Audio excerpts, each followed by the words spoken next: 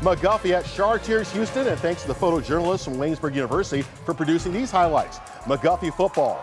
Logan Carlisle drops back and then he takes off. A solid gain, 19 yards and a first down. The drive, though, would stall.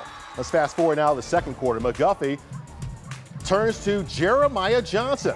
Watch him just break tackles, gain away from 3 individual tacklers, and take it downfield to the Chartiers-Houston 5. From there, Kyle Brookman got the call, and he would take care of the rest.